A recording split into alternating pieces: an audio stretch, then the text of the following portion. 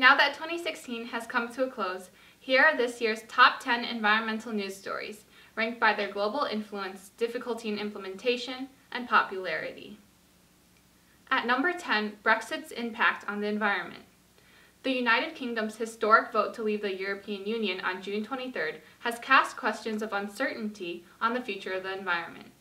The fear among some is that the regulations that have helped protect the environment will be weakened outside the EU. For example, funding for the Birds Directive, Habitat Directive, and the UK Wildlife Fund may be reduced.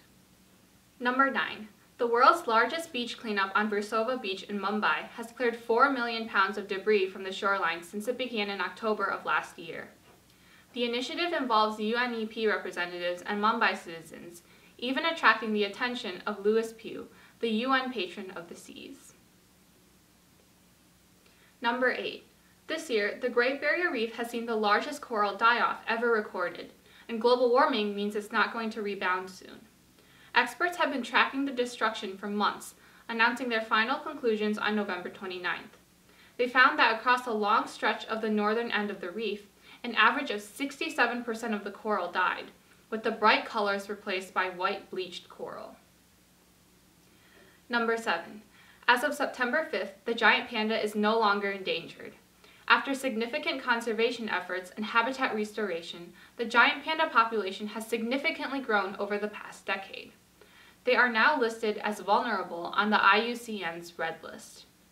The number of panda reserves has jumped to 67, which now protect nearly 2/3 of all wild pandas. Number 6. China announced on December 30th that it will ban all domestic ivory trade within a year, closing the door to the world's biggest end market for poached ivory. China's announcement is a game changer for elephant conservation.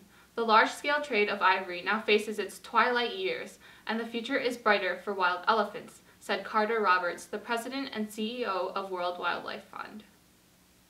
Number 5. On August 26th, President Obama announced that he would expand the Papahanaumokuakea Marine National Monument in Hawaii to cover 500,000 square miles, making it the world's largest marine reserve at over twice the size of Texas. Many of the more than 7,000 marine species found in the reserve are endemic, meaning they aren't found anywhere else in the world. Number 4. On December 2nd, at the C40 Conference of Mayors on Climate Change in Mexico, the mayors of Paris, Madrid, Athens, and Mexico City announced that their nations would ban diesel cars and vans by 2025 to tackle air pollution. Diesel engines emit nitrogen dioxide, a harmful gas, and particulate matter that can lodge in the lungs and cause respiratory illnesses. Number 3. The election of Donald Trump as the President-elect of the United States has changed everything for the future of our nation and the future of the environment. Not only is Trump a climate change denier himself, but so far he has appointed Rex Tillerson, CEO of oil giant ExxonMobil, as Secretary of State, and Scott Pruitt, a fellow climate change skeptic, as head of the Environmental Protection Agency. Oh, the irony. This has undoubtedly raised concern over the state of our planet in the years to come. Number 2. On December 4th, the U.S. Army Corps of Engineers legally blocked the construction of the Dakota Access Pipeline, which signified a historic, although temporary, win for the Standing Rock Sioux tribe. This came after months of protests over concerns that the oil pipeline would run through sacred lands and potentially pollute the drinking water. Finally, the number 1 biggest news of this year is the Paris Climate Accord. The Paris Agreement on Climate Change became official on November 4th in Marrakech, Morocco. The agreement commits world leaders to keep global warming below 2 degrees Celsius, seen as the threshold for safety by scientists, and pursue a tougher target of 1.5 degrees Celsius.